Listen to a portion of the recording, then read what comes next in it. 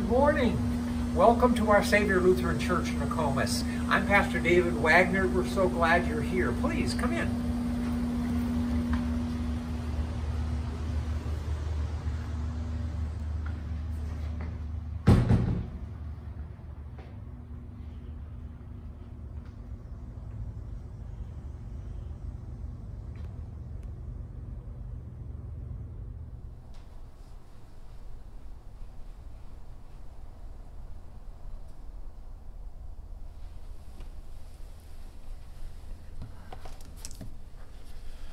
Good morning and welcome to our Savior Lutheran Church of Nokomis. It's good that you're joining us today from wherever you're at.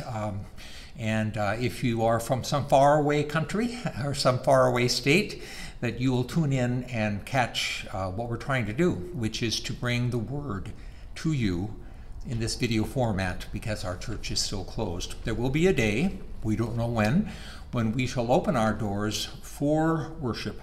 When that day happens, we can assure you that we will have done all we can to make our sanctuary a place where you will feel safe. But we will hope to continue doing the videos so that even after the services are being held in person, that there will be a way for you to tune in and catch the video in case you do not feel like coming into this place yet as the pandemic continues and goes forward. Welcome to All Saints' Day.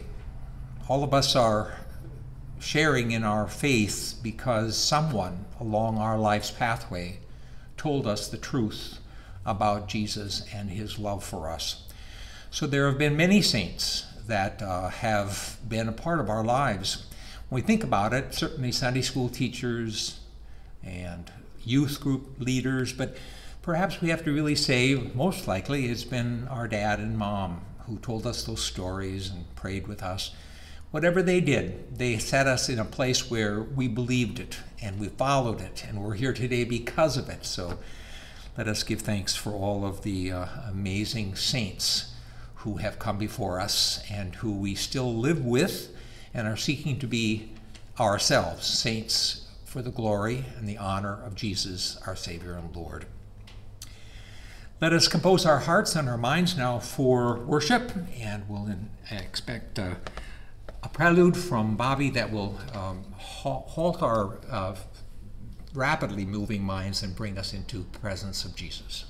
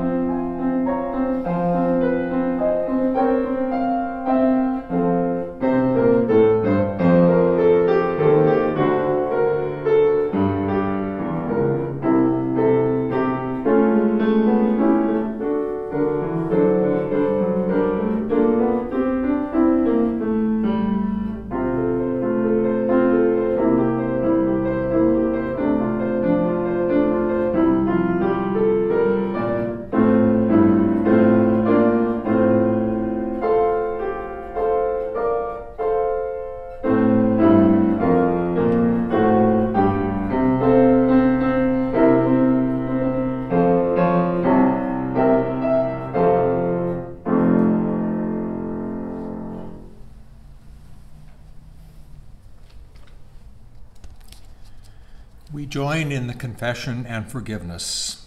Blessed be the Holy Trinity, one God, who forgives all our sin, whose mercy endures forever. Amen. Amen. Almighty God, to whom all hearts are open, all desires known, and from whom no secrets are hid, cleanse the thoughts of our hearts by the inspiration of your Holy Spirit, that we may perfectly love you and worthily magnify your holy name, through Jesus Christ our Lord. Amen. Let us confess our sin in the presence of God and of one another. Gracious God, have mercy on us. We confess that we have turned from you and given ourselves into the power of sin. We're truly sorry and humbly repent. In your compassion, forgive us our sins, known and unknown, things we have done and things we have failed to do. Turn us again to you and uphold us by your Spirit, so that we may live and serve you in newness of life, through Jesus Christ, our Savior and Lord. Amen. God, who is rich in mercy, loved us even when we were dead in our sin, and made us alive together with Christ. By grace, you have been saved. In the name of Jesus Christ, your sins are forgiven. Almighty God, strengthen you with power through the Holy Spirit, that Christ may live in your hearts through faith. Amen. Our gathering hymn today is Abide With Me, and we're going to sing just the first and the last verse, Abide With Me.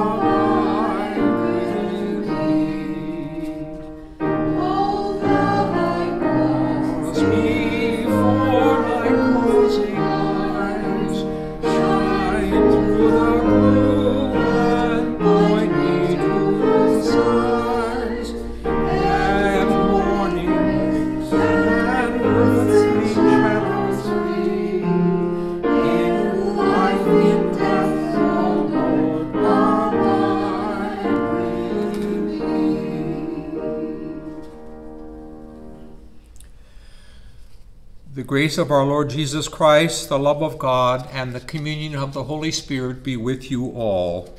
And also with you. Let us bow for the prayer of the day. Almighty God, you have knit your people together in one communion in the mystical body of your Son, Jesus Christ our Lord. Grant us grace to follow your blessed saints in lives of faith and commitment, and to know the inexpressible joys you have prepared for those who love you. Through Jesus Christ, our Savior and Lord, who lives and reigns with you in the Holy Spirit, one God, now and forever. Amen. Amen. At this time, we'll ask Tom McCarthy, who's our financial secretary, to come forward and to share a temple talk.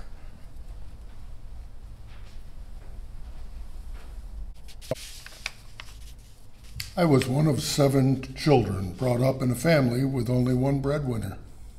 You might say we were poor, but that would be a misstatement. You see, we had a roof over our heads, a car, and sometimes 2, enough food on the table to satisfy our needs, clothes on our backs, even though they were hand-me-downs, and all the love one could ask for. As children, we would take the soda bottles back to the store and do odd jobs for the neighbors for spending money. Given this meager upbringing, we were still given a coin to put in our offering envelopes for the church if we did not have our own money. Time went on. I fell away from the church and went out on my own, I struggled to find purpose in my life as a young adult until our first child was born. As is the case with many of the families I know, my wife made sure that our children attended Sunday school on a regular basis. I continued to struggle. Then something happened in our lives that prompted me to seek God's forgiveness and understanding. It was at this time that I returned to the church. I believe the Holy Spirit came to me during this time and opened my eyes, heart, and wallet. I began to give regularly to the church, first out of guilt, and then out of thanks and generosity. It seemed the more I gave, the more I had, and the more I could give. This brings to mind the following verse from 2 Corinthians 9, verses 6 through 8. Remember this, whoever sows sparingly will also reap sparingly, and whoever sows generously will also reap generously. Each of you should give what you have decided in your heart to give, not reluctantly or under compulsion, for God loves a cheerful giver. And God is able to bless you abundantly, so that in all things, at all times, having all that you need, you will abound in every good work. This is the time for our stewardship appeal. You should have all received your stewardship packet by now. You will also be receiving a time and talent survey in the near future. Please take the time to prayerfully consider your contribution to our Savior and fill out and return the enclosed card and the survey when you get it. Remember, it helps us plan our budget for the ensuing year, and as an added bonus, you may find yourself blessed abundantly as I am.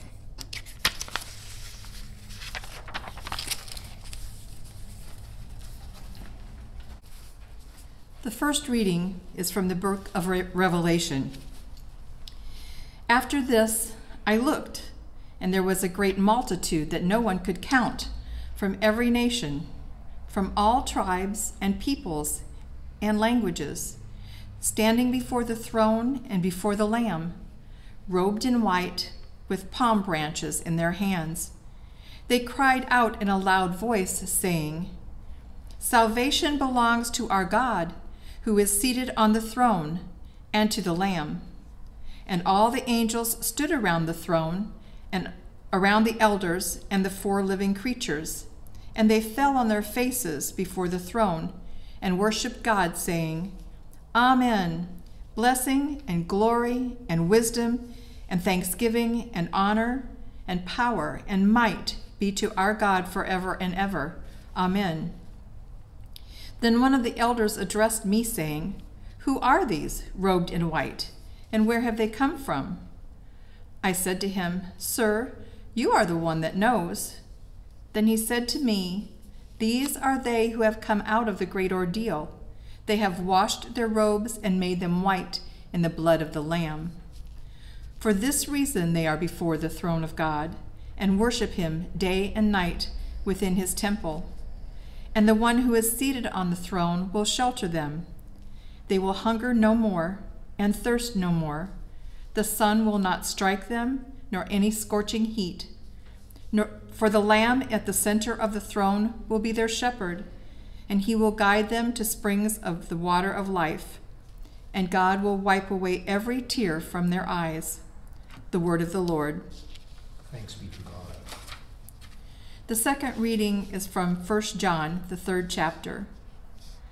To see what love the Father has given us, that we should be called the children of God, and that is what we are.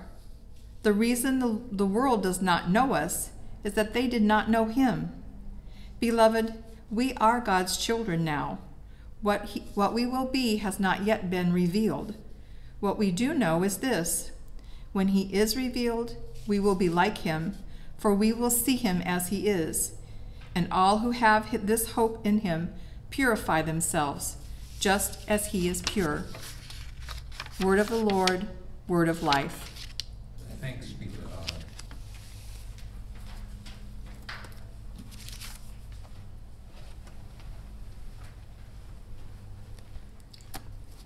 The Holy Gospel according to Matthew, the 5th chapter. When Jesus saw the crowds, he went up the mountain, and after he sat down, his disciples came to him. Then he began to speak and taught them, saying, "Blessed are the poor in spirit, for theirs is the kingdom of heaven. Blessed are those who mourn, for they will be comforted. Blessed are the meek, for they will inherit the earth. Blessed are those who hunger and thirst for righteousness, for they will be filled. Blessed are the merciful, for they will receive mercy. Blessed are the pure in heart, for they will see God. Blessed are the peacemakers, for they will be called children of God. Blessed are those who persecute for righteousness, for then you will, for your sake, inherit the kingdom of heaven. Blessed are you when people revile you and persecute you and utter all kinds of evil against you falsely on my account. Rejoice and be glad, for your reward is great in heaven. For in the same way they persecuted the prophets who were before you." The Gospel of the Lord. Praise to you, O Christ. May the words of my mouth and the meditation of our hearts be found acceptable in your sight, O Lord, for you are our rock and our Redeemer. Amen. Working with a group of Catholic chaplains in my years with hospice, I learned a lot about the Catholic understanding of saints. They introduced me to an app for my phone put out by the Franciscans. It's called Saints of the Day. You can go there and learn about those ancients and moderns as well who made the cut in that church's eye and became saints, or at least blessed, just a level below sainthood. Quite a lot to learn when you read the lives of the martyrs and saints. If you should decide to download the app, it's free, and you can check what day is for what saint. Many were martyred for their faith. All were persecuted in some way. And if you check this out a day or two, you learn that both men and women, young and old, were declared to be saints. And each one of them, get this, each one of them you can pray to. That is, to ask them special favors that you might get their attention, and if they aren't too busy doing all the work of being a saint in heaven, you may have your favor granted. Catholics also observe All Saints' Sunday when they seek to hold up more ordinary saints, much like we do. But we do have a vastly different understanding. We read about the lives of the saints and martyrs not to hit them up for a favor, but rather to grow in our own faith, because we feel that all of us are on our pathway from baptism on to our personal sainthood. Quite a contrast. We emulate, we pattern ourselves after them, but they are resting from their labors and are not our ticket to granting our requests. Our prayers are for Jesus, through whom we believe the Bible wishes us to bring all of our worries, our concerns, and our requests directly to the Good Shepherd. As saints, we trust in Jesus for his ears to be open to us, his heart ready, and his love for us all powerful. Through Jesus, we are saints on the pathway of life, each one of us. Some of us walking that journey a little more admirably than others, certainly. But in this amazing understanding, it means that everyone who's come and gone, and all of us who still name the name of Christ, are in this work together. Whether we suffered and died in the 1st or 2nd century for our faith, or whether we today in the 21st century are called upon, challenged to live out our faith in our journey as saints. We often need guidelines, however, some instructions, and so we turn where? To the Bible. And on this All Saints Sunday, we go to what is called the Sermon on the Mount. Jesus has left the crowd behind and is speaking only to his closest followers. But we will find no simple list of instructions for his followers, no list of do's and don'ts, rather a catalog of blesseds. Maybe you thought that the word beatitude meant a list of be attitudes, the way you should think all the time. But not so. For his own closest flock, that's us, he tells a story about what makes for saintliness. Not a do this or don't do that. I've always been drawn to a song that picks up on the Beatitudes, written by, yes, a Catholic priest named John Michael Talbot about the blessings, or Beatitudes in his contemporary hymn. His song is written about being comforted for all people on their journey of faith. No simple answers, no commandments, no moral injunctions. He writes, "Be not afraid. You shall cross the barren desert, but you shall not die of thirst. You shall wander far in safety, though you do not know the way. You shall speak your words in foreign lands, and they will understand. You shall see the face of God and live. Be not afraid. I go before you always. Come, follow me, and I will give you rest." The song continues, "If you pass through raging waters in the sea, you shall not drown. If you walk amid the burning flames, you shall not be harmed. If you stand before the power of hell and death is at your side, know that I am with you through it all. Be not afraid. I go before you always. Come, follow me, and I will give you rest. And blessed are your poor, for the kingdom shall be theirs. Blessed are you that weep and mourn, for one day you shall laugh. And if wicked men insult and hate you, all because of me, blessed are you. Be not afraid. I go before you always. Come, follow me, and I will give you rest." I learn so much when I go over the words of that contemporary Christian hymn. To follow Jesus is to help us in our own journey towards sainthood. We are afraid many times, and he says, "Come, follow me." In the Beatitudes, Jesus claims that the poor, the mournful, the meek, the hungry, the merciful, the pure in heart, the peaceful, and the persecuted, they are blessed. They are the fortunate ones, the lucky ones, the ones whose lives are aligned with the heart and character of God.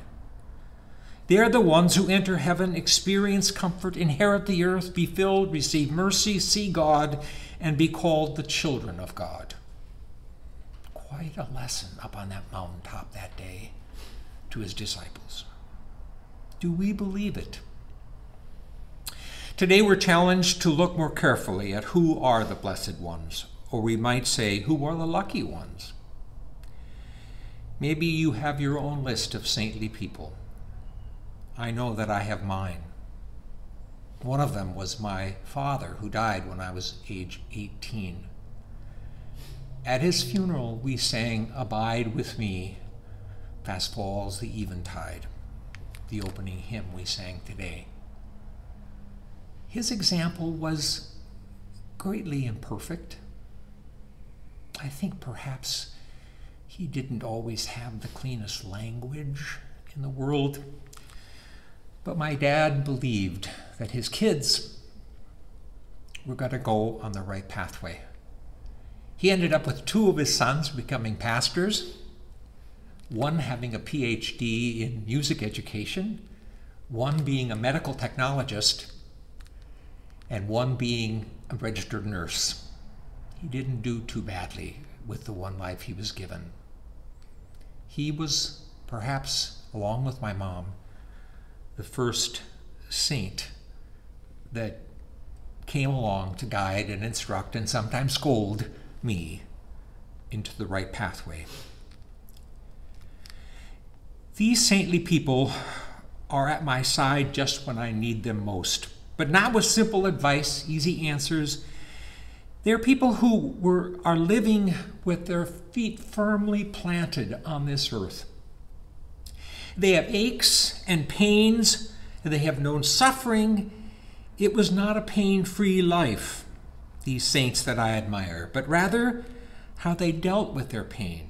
Not as stoic, stiff upper lips, but with patience and a hand up to the God who never left their side. The old expression, remember, don't be so heavenly good, heavenly minded that you're no earthly good. Well, that's not the saints that I look up to and remember in my life. They were indeed of great earthly good. And though they were heavenly minded at times, I watched what they did, not so much what they said. And I believe that many of them are right where they should be today on this All Saints Sunday, along with that vast army, that vast choir of angels who are singing. Very likely you all have known people like this. Where are they when we need them? Full of judgment and accusation? No.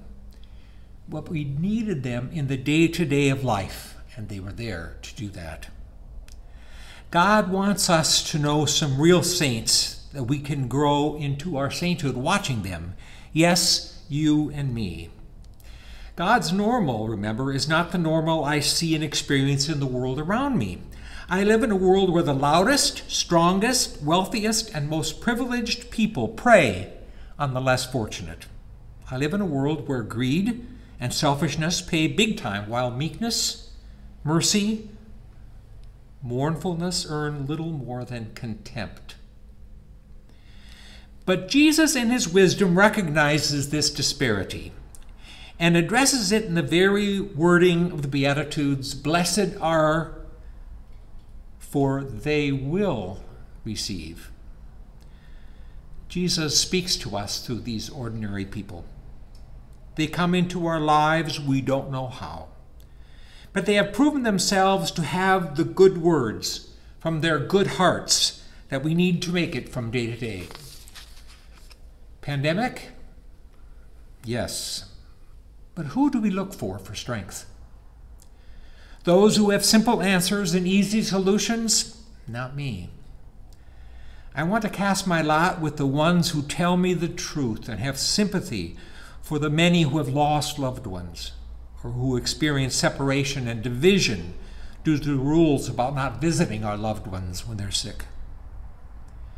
Could we say that the pandemic has been a saint maker, strengthening our resolve, putting us in our own fear, guiding us and dealing with us so that we might understand in this difficult time what is the normal that our hearts seek. Learning about my neighbor's struggles brings me closer to my neighbor. I find my heart stretched and caring, and yes, tearful at times because of what I know many of them have experienced. And we learn from the Sermon on the Mount about how blessings come not when we expect them, but in the midst of struggles. I wonder if this is why. The lectionary so wisely gives us Jesus' Sermon on the Mount on All Saints' Day. As we remember and honor those who've gone before us and those who struggle yet today, we can come to celebrate the unbreakable communion between past, present, and future. We draw comfort, resilience, and hope from the fact that countless others have mourned, hungered, thirsted, and grieved in years past, and gone on from their struggles to the fullness of life in God's presence.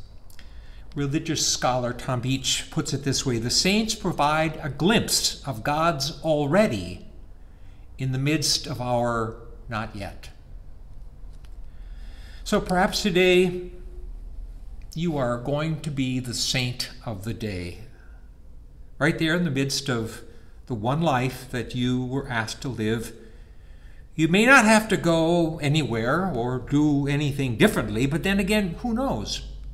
Maybe there's a saintly example that you'll be called up to set for someone very close at hand. To be someone's saint doesn't mean dressing any differently on the outside, but it may challenge you to change on the inside, right there in the middle of it all. There in the middle of your own pandemic. What are you being asked to do? God has blessings in store and forgiveness and a lot more. As John Talbot, Catholic priest, wrote for us, "Be not afraid. I go before you always. Come, follow me, and I will give you rest." Amen. And now may the peace of God, which passes all human understanding, keep our hearts and our minds on Christ Jesus. Amen. Going to be singing now another song for this All Saints Day. It's called Amazing Grace. We're going to sing the first and the fifth verse. Listen to that last verse we're going to sing today. When we've been there 10,000 years, think about that perspective on life on All Saints Sunday.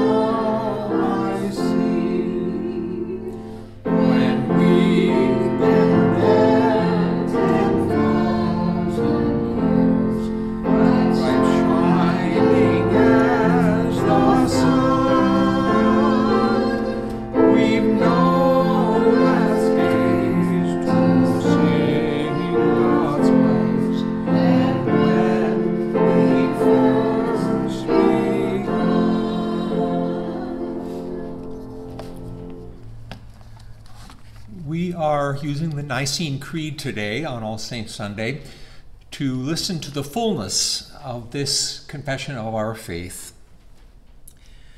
We believe in one God, the Father, the Almighty, maker of heaven and earth, of all that is seen and unseen.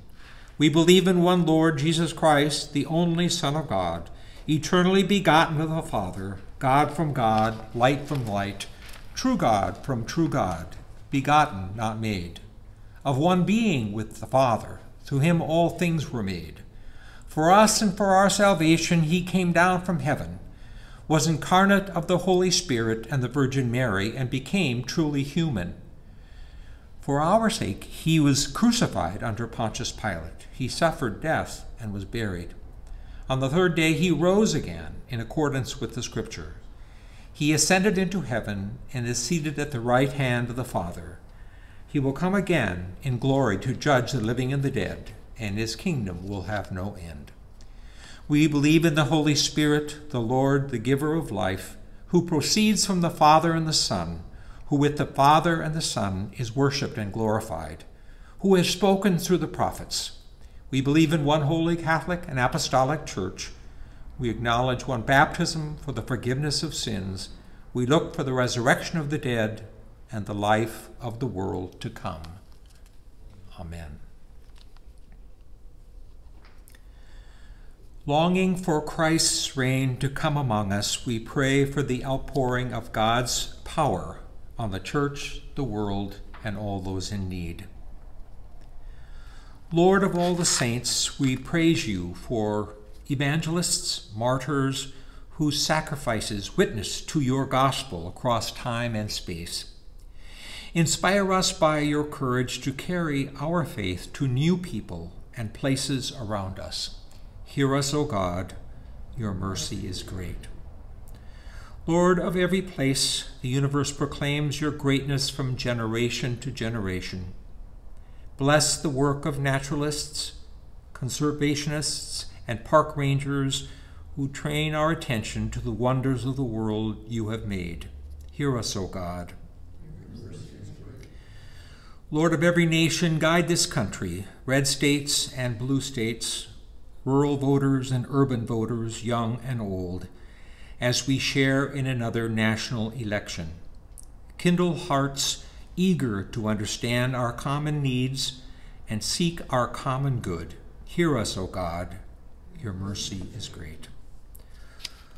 Lord of every blessing, your Son's blessing came to those living with poverty, grief, hunger, thirst, and persecution. Shape our vision of the saints to match his own. Awaken us to your call to serve all who suffer. Hear us, O God, your mercy is great. Lord of every venture, anoint us with the missionary spirit of the early church. Bless all new missions of our synod. Empower testimony from new communities of faith to shape a diverse witness to your saving power. Hear us, O God.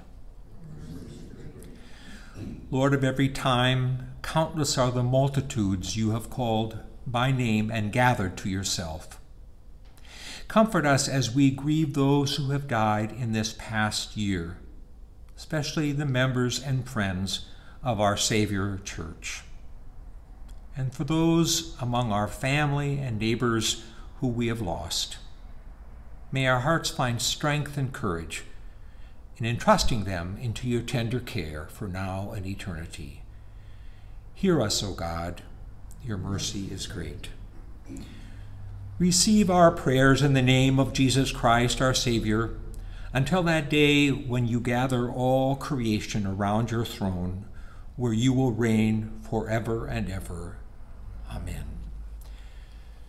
The peace of Christ be with you always. Let us join in the prayer that Jesus taught us. Our Father, who art in heaven, hallowed be thy name.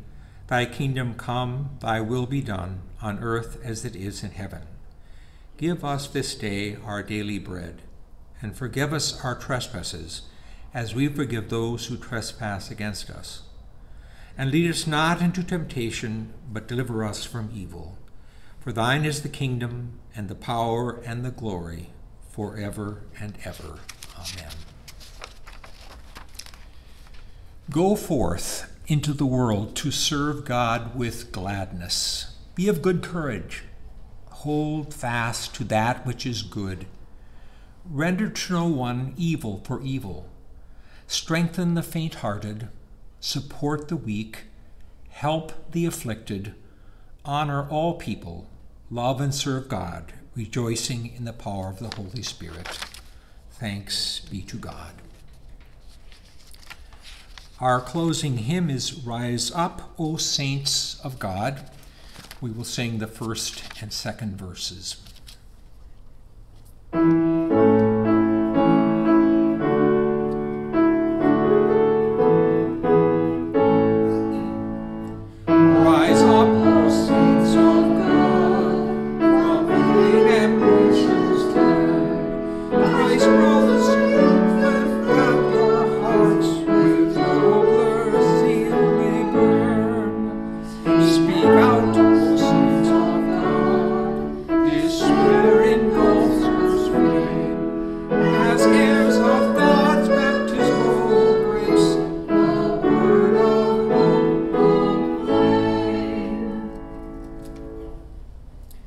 May the Lord bless you and keep you. May the Lord make his face to shine on you and be gracious to you. May the Lord look upon you with his favor and give you peace. In the name of the Father, and of the Son, and of the Holy Spirit. Amen. Now we'll receive the beautiful words and sounds of the postlude. Thank you.